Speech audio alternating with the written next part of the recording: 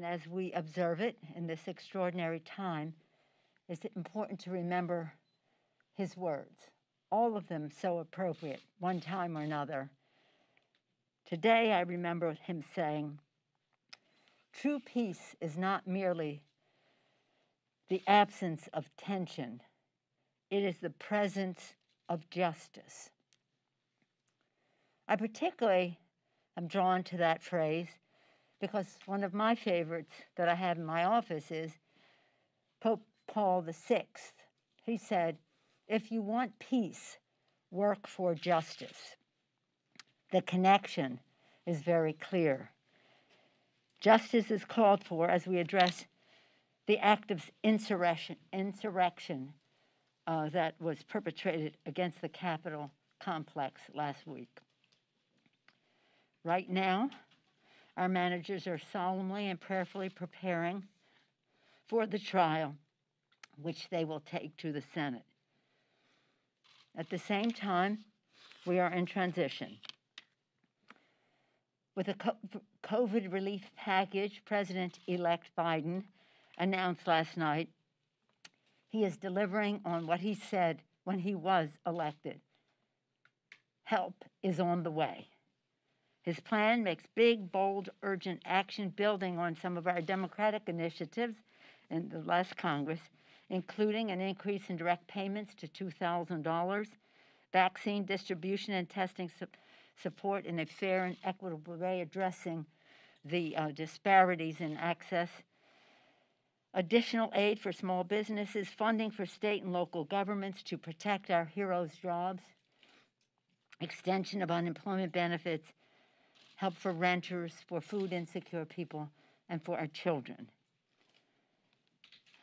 As the last jobs report of the Trump administration shows, the need could not be more urgent.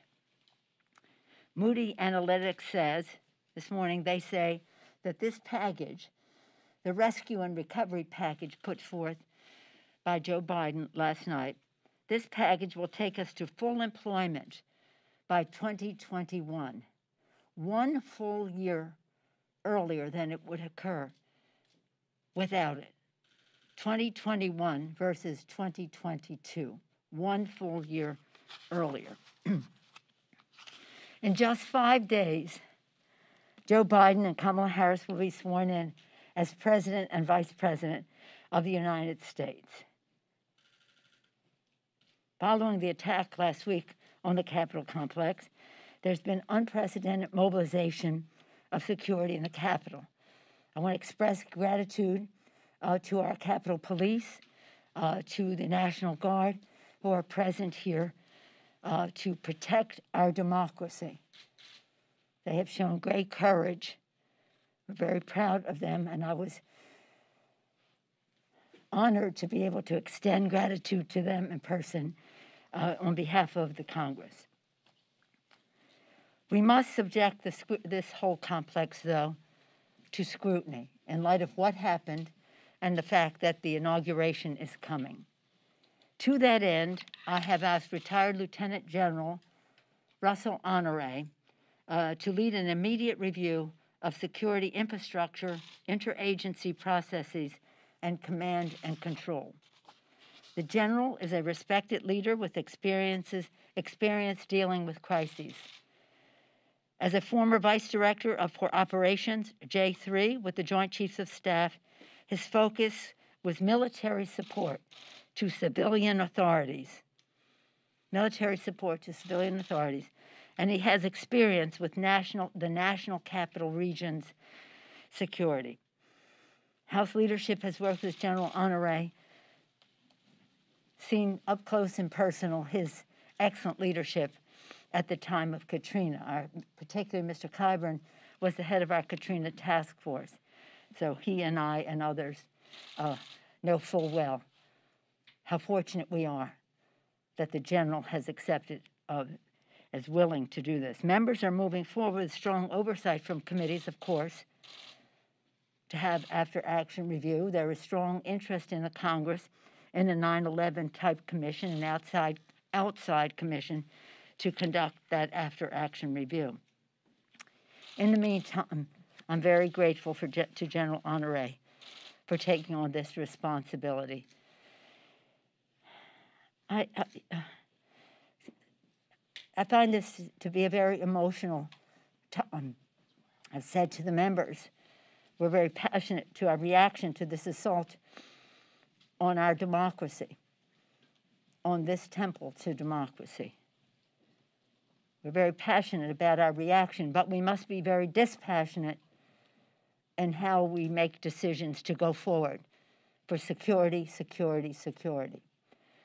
As I see many of the films and the incitement of it all by the President of the United States, but as you see the film, one figure, oh, so many disgusting images, but one figure of a man in a shirt with Auschwitz on it.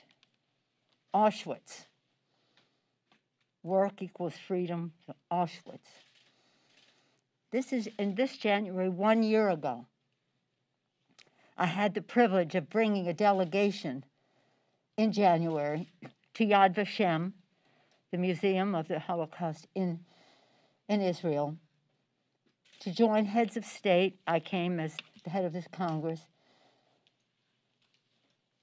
to observe the 75th anniversary of the liberation of Auschwitz-Birkenau. On the way to Israel, I brought the delegation to Auschwitz and Birkenau. Probably one of the most transformative national security visits that we have made. All of our travel outside the country is about our national security. And so was that. To see the dehumanizing of people that was perpetrated there was so overwhelming.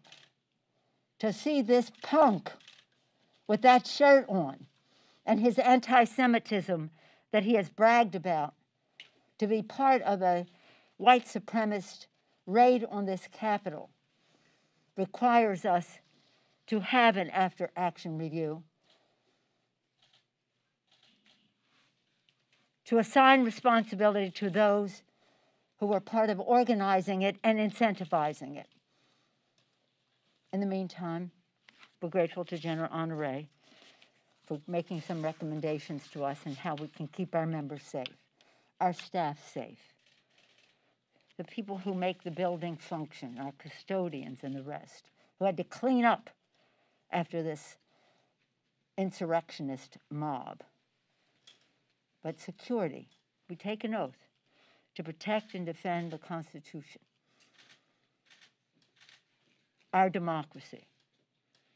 And that is what we will do. And we will protect all of those who are here to honor their oath of office. Questions? Yes, ma'am. Well, let me start with that. We're very pleased with what the Vice President put forth last night. I'm eagerly awaiting some of the particulars of the vaccine proposal that will come out this afternoon, because this is a matter of complete urgency. As the Vice President said last night,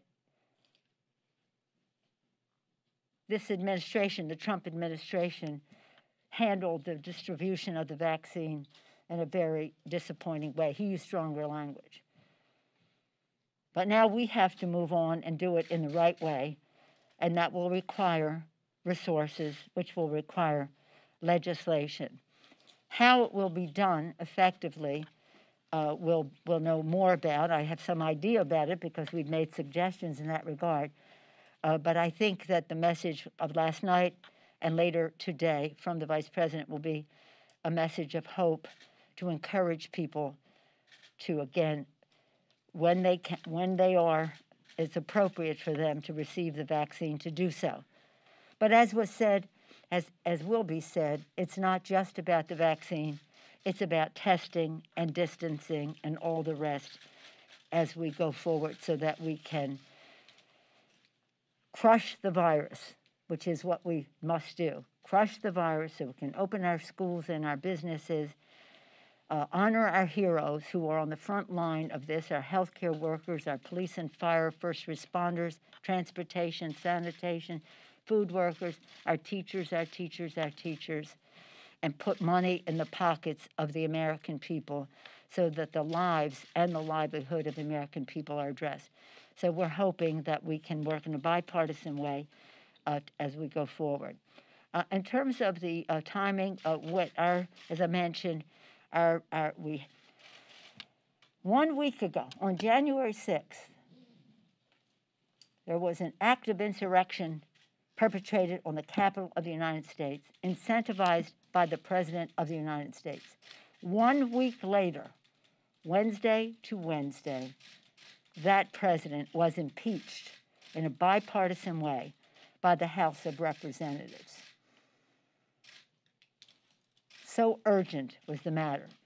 They're now working on taking this to trial, and you'll be the first to know when we announce that we're going over there. Yes, ma'am. Madam Speaker. When we're talking about security, we have to talk about truth and trust. In order to serve here with each other, we must trust that people have respect for their oath of office, respect for this institution. We must trust each other, respecting the people who sent us here. We must also have the truth, and that will be looked into. If in fact it is found that members of Congress were accomplices to this insurrection, if they aided and abetted the crime, there may have to be actions taken beyond the Congress and in terms of prosecution for that. Yes, sir. We all are seeing the extraordinary security measures now in place here on the Capitol and really throughout much of the district. I'm just wondering your level of comfort about next week's inauguration.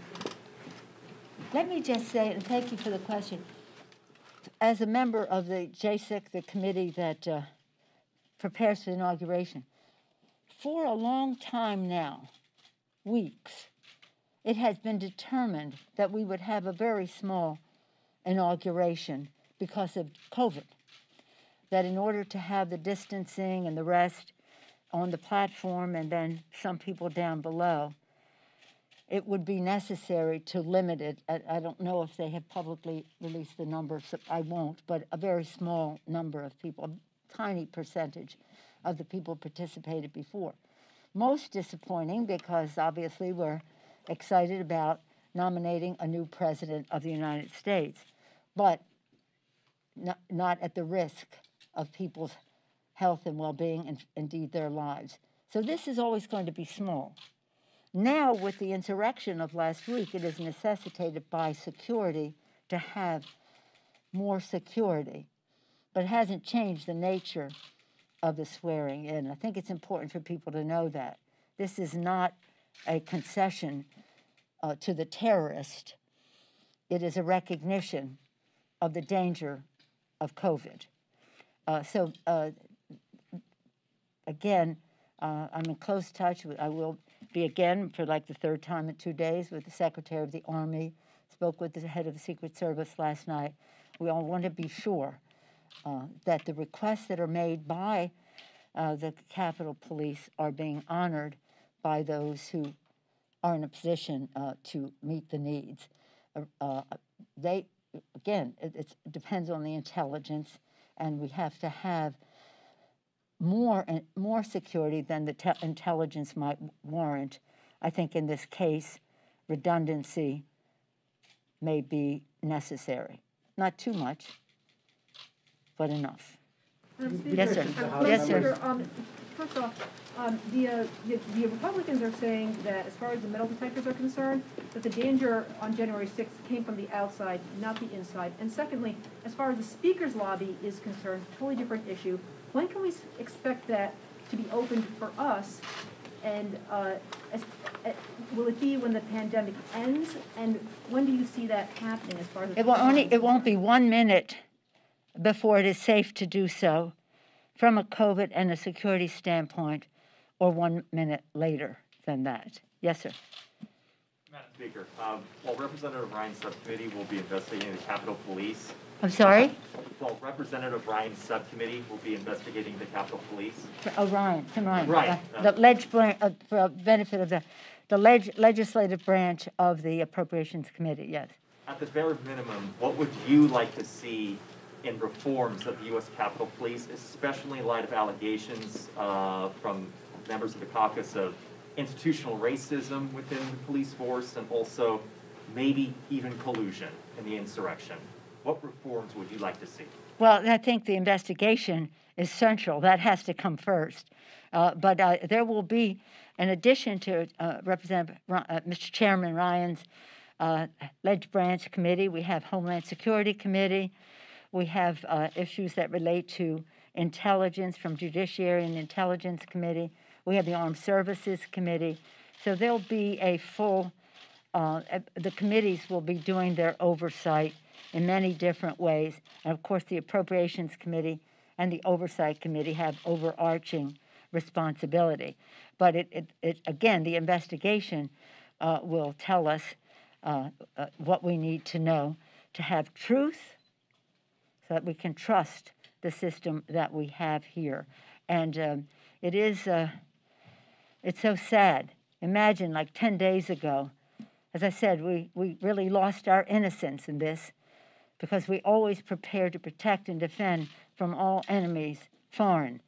But the Constitution also says, and domestic. And now we have to protect ourselves from enemies domestic. How close within? The investigation will let us know. Speaker, could you hold the article indefinitely?